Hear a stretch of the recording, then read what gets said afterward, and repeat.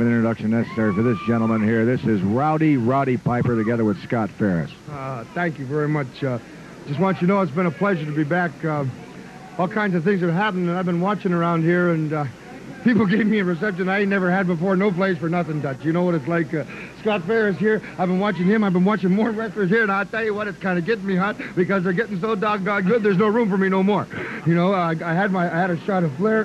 There is a discrepancy. There was nothing to do with the NWA. Was completely right in the decision they made with the belt.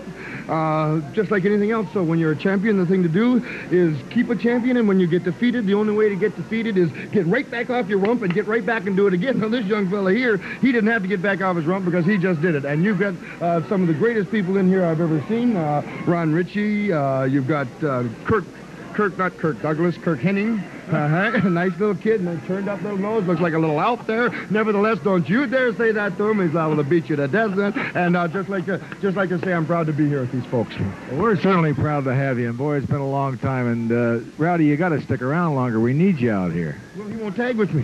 Hey, I'll do it. You bet. You name it, anytime, anywhere. Always with you, Rowdy. Scott, it must be the thrill of your life to be standing next to a legend like Roddy Piper. He set all kinds of records out here that have never been broken. And Rowdy, as usual, you're a gentleman in victory. You're a gentleman in defeat. We expect you to come back. We expect you to get another crack at Flair.